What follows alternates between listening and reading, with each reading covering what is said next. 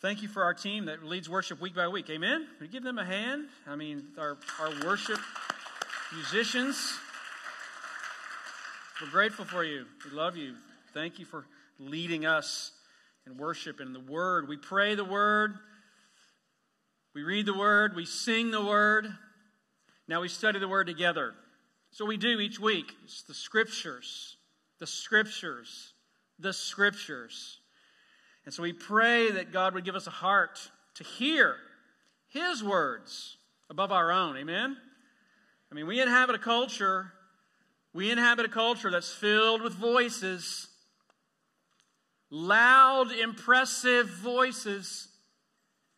Persistent, persuasive voices. All of them vying for our attention. Pressing us to listen and to believe what they're saying. And our ears are constantly bombarded with a jumble of competing voices, Competing for our hearts. Competing with each other to be heard, but also competing for our hearts and competing for our minds with narratives that are carefully crafted to convince us. Messages that have been market tested for maximum impact on us. Truth claims that have been expertly formulated to excite our emotions and to gain our trust, but end up darkening our minds and betraying our lives of any real good. That's been the story of the world from ancient times.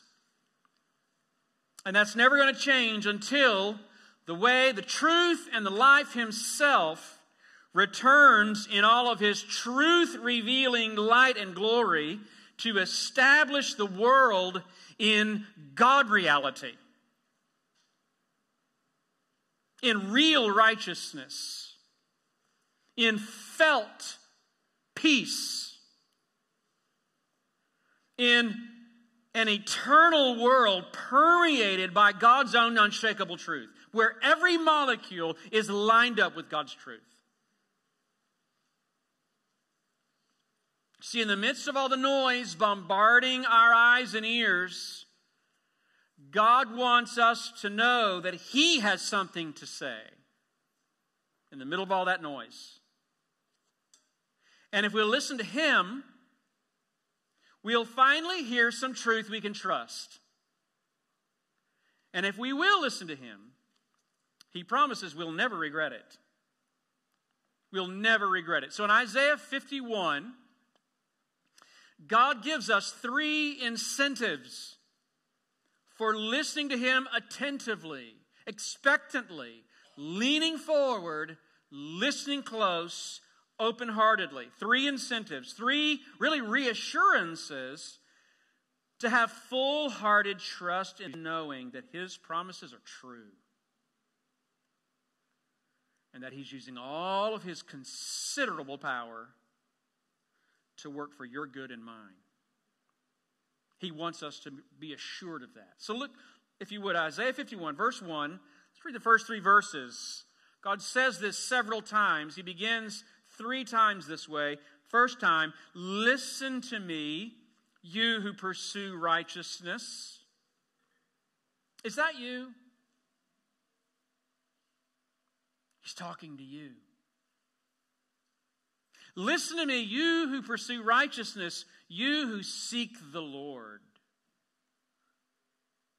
Look to the rock from which you are hewn. He's using a metaphor here. He's saying, look back. Speaking to Israel in particular here. So he's going to use an example that they're going to identify with. But we can get in on this pretty easily if we'll pay attention here. He says, look to the rock from which you were hewn, the quarry from which you were dug, where you came from. Verse 2.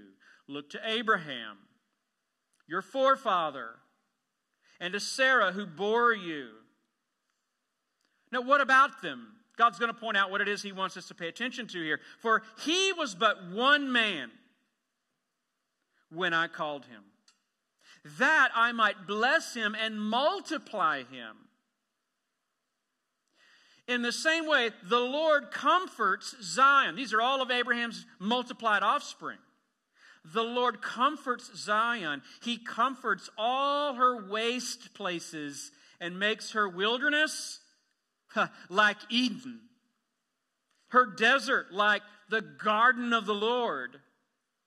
Joy and gladness will be found in her, thanksgiving and the voice of song. So here's the point. Here's what God's saying, that if God can bless, if God can touch barren and childless old bodies that belong to Abraham and Sarah, if God can take one solitary couple and create out of that hopeless and helpless beginning, out of that bring an innumerable multitude of descendants to bless the whole world, well then why can't God do something new with you and me?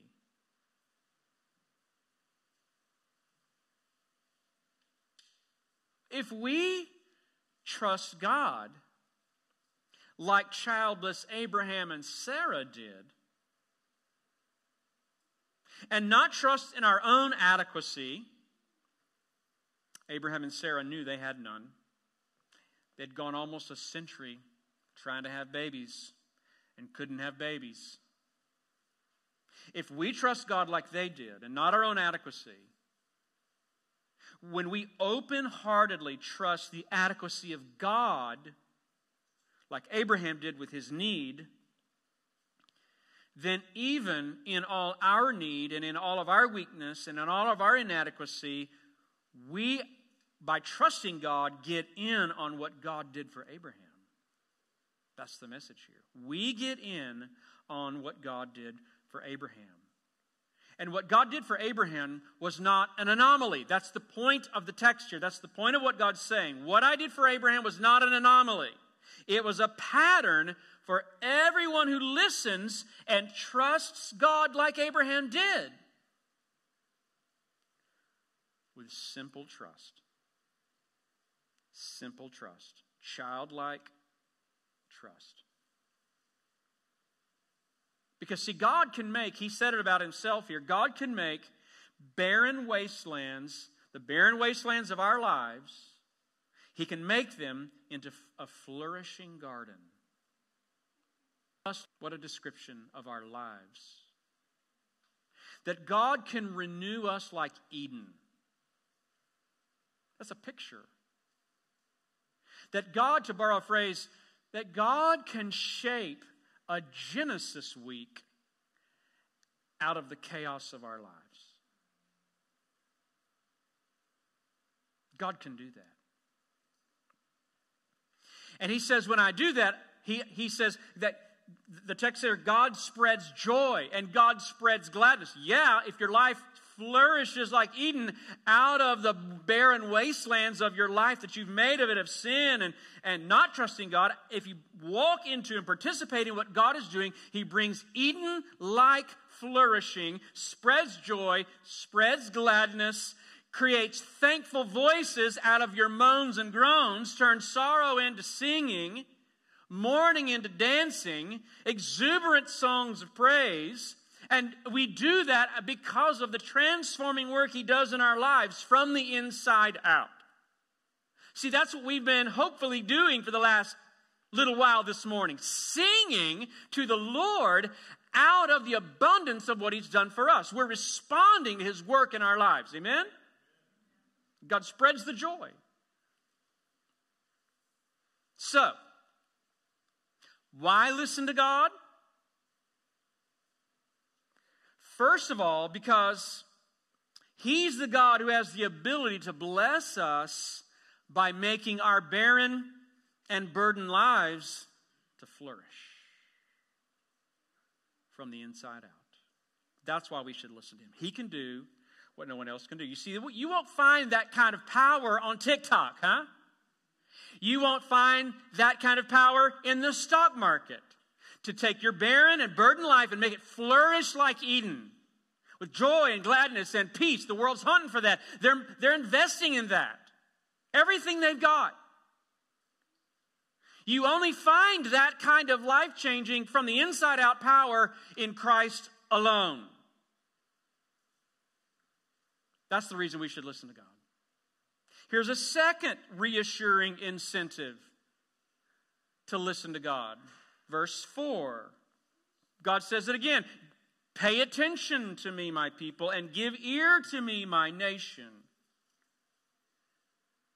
For a law will go out from me, and I will set my justice, my setting things right, my decisions. They will be a light to the peoples, the nations.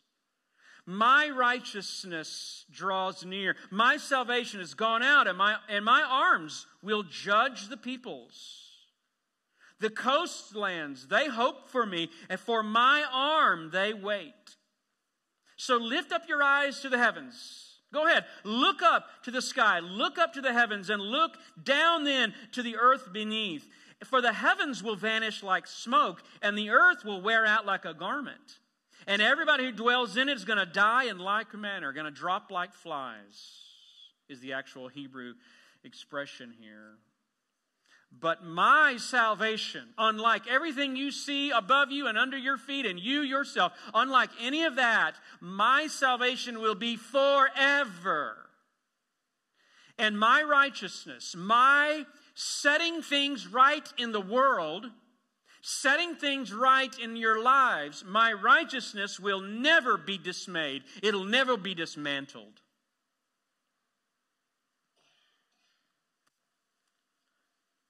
None of us likes the way the world is right now. Amen to that? Well, neither does God.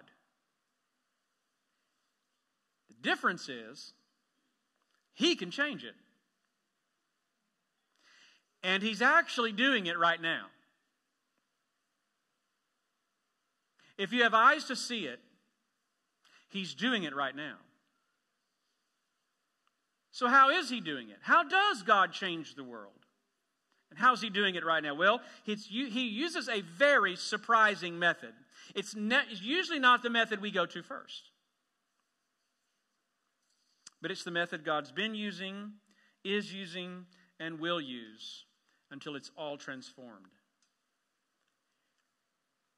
He's changing the world with revelation. And I don't mean the book of Revelation only, but the entire revelation of the message of Scripture. That's what God is using to change the world. God is right now, at this very moment, changing the world. You know how He's doing it? He's doing it through the message of the good news message of the gospel, and He's doing it one life at a time. One changed life at a time.